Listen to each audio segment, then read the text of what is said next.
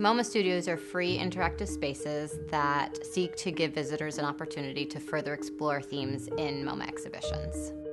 They're spaces geared not just for creating art, but for creating new social relationships that show that museum going isn't just about looking at objects, but about making memorable experiences.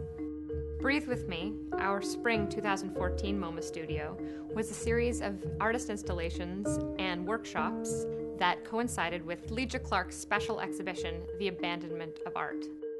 We felt that Lygia Clark's work was suited for the studio because of the level of engagement that it requires. She really emphasizes the idea that a work of art is not just an object itself, but it's making an action come to life.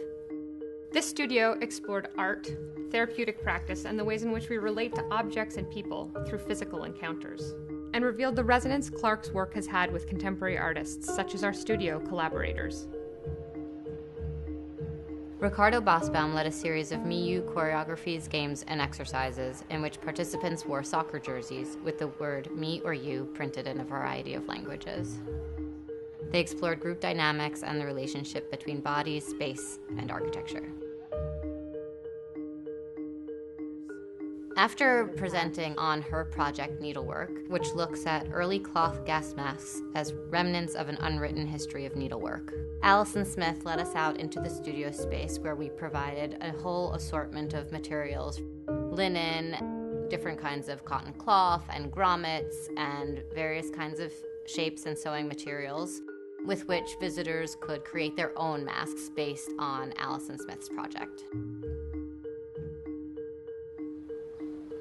Michel Groisman led 2 studio workshops that really challenged our traditional notions of social and physical interaction.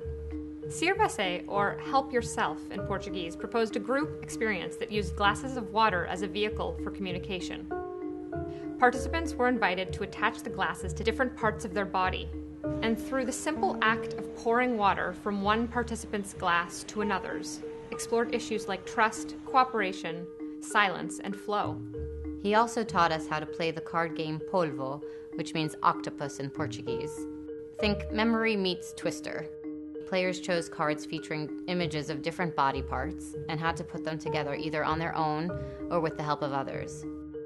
Surprising and entertaining social and physical connections were made. In Jeanine Oleson's workshop, Touch Can Tell, Senses Can Yell, each participant was first invited by Jeanine to select a word.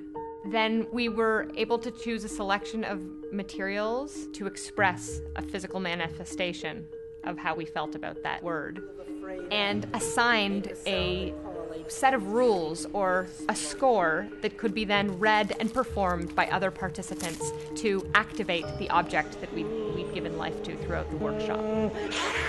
What emerged were new considerations about how we think about language and communication.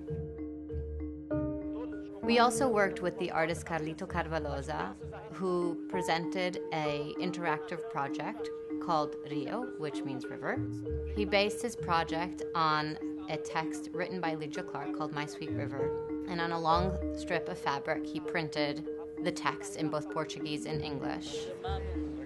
Participants read the text through the sculpture garden, and the fabric snaked kind of like a long river through the garden.